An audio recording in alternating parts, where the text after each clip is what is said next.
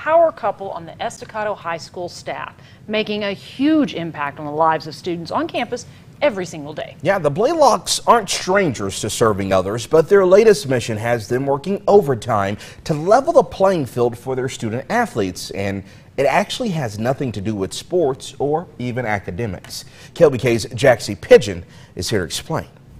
Terry, Matt, both William and Kalila Blaylock have 2 kids of their own on the football team at Estacado.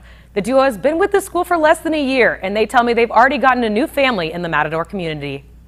Back in April, Texas Tech's chapter of the National Football Foundation and College Hall of Fame put on its annual Scholar Athlete Awards banquet. You had kids from all over the Panhandle who were receiving scholarships, and they had blazers and button-up shirts and ties, and the 2 kids from Estacado didn't. That's first-year Estacado football head coach William Blaylock. He says he can't control everything, but this was one thing he felt he could fix. I want to make sure when we go back this year, because we have a lot of kids with great academics, that they're all going to look professional and they're all going to fit the part, and that way they're not uncomfortable in those surroundings because they're dressed differently. So William and his wife Kalila decided to start a men's dresswear drive where community members can drop off nice clothing for these players to have for fancy occasions. A lot of times the underprivileged kids, meaning like parents are at work or they're single parent households, they don't have the money for the little extra stuff.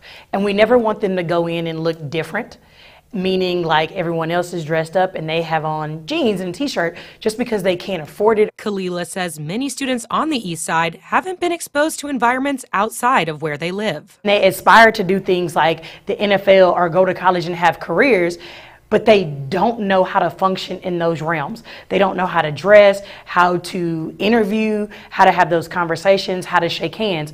Well, when we're taking them to these banquets, they're now dressed appropriately. They're being taught how to function in those realms. William played college football at Tulane and Baylor. He says he didn't know how to dress up until college, where his coaches were like fathers to him.